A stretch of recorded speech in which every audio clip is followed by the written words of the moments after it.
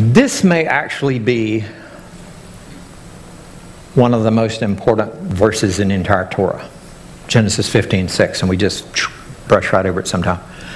And Abram believed God, and it was counted to him for righteousness.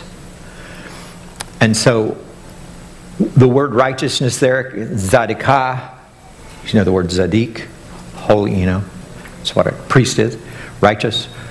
The zadikah can be righteous, it can be righteousness, it can be justification. And so what we really have is Abraham believed God, and it's counted to him as justification. Okay? So what's happening is we've got the principle right here in the Torah in Genesis 15 of justification by faith. And it also defines the meaning of faith. Okay? Abraham was not justified by keeping the Torah or any other great works or by anything that he did in the flesh. He was justified by believing the Word of God, what God said. He believed Him. He said, I believe it. And he did believe it. Because God can see his heart. Say that you can't play with God. It's like you're just naked before him. He just sees right through you. So but when he knew, he said, he does believe me. Okay? And so it's justified by faith. And so faith here is determined, is put forth as simply believing God. Okay?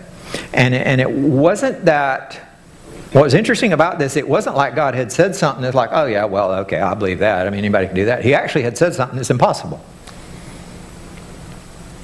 But, we know that with God, all things are possible. If all things are possible, that includes the impossible as possible. And that's where we are right here because, Abraham's like at 100 years old, going to have a child. He's telling him you're going to have children. You're not only going to have a child, you're going to have, come out here, look at the stars. That's what your offspring are going to look like.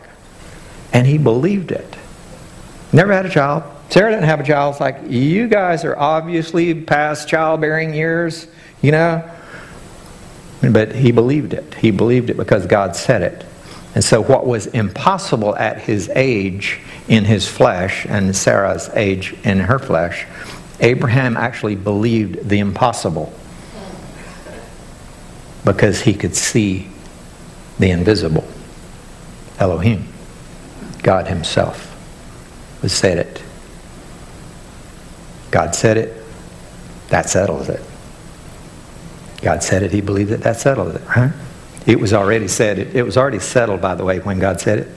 But Abraham, believing it, stepped into that truth, and it was counted to him for righteousness. This is the foundation of justification by faith. It is not a new principle. It is a Torah principle from the beginning, from Genesis. Amen?